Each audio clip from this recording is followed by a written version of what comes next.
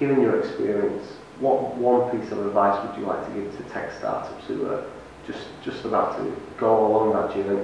What would you think would be the best piece of advice you could give them?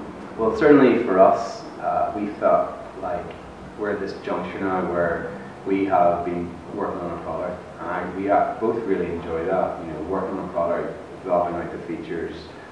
It's really nice, and we both enjoy that.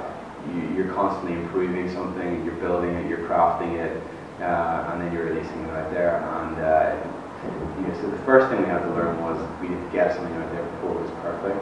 To get it out, get something that people could use, and get that MVP in people's hands so you can start getting feedback.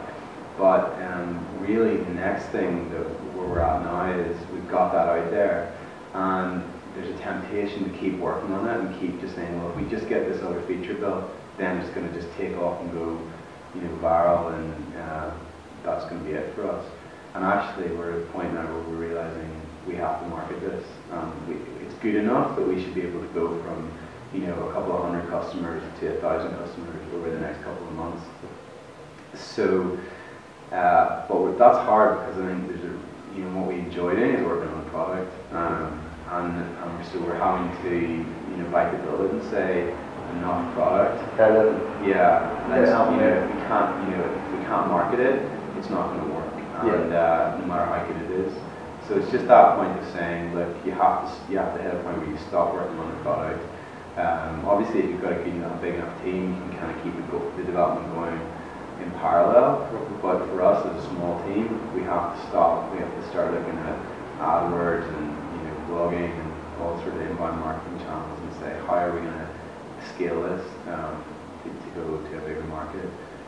So that's my advice is get your MVP out sooner and stop working on the product and start doing the marketing sooner as well. Don't think that features are going to make it successful. I should play MVP for anybody who doesn't know, is minimal viable product. And that must be hard after all the blood, sweat and tears. Yeah, I mean, I've heard that if you're not embarrassed by your first product release, you know, you waited too long, and you definitely were on our third iteration now, and you know, the first one was pretty painful because we knew it could be better, but it was really invaluable. And you know, the other thing, I suppose, is to say, you know, test the wallets, find offer something for free.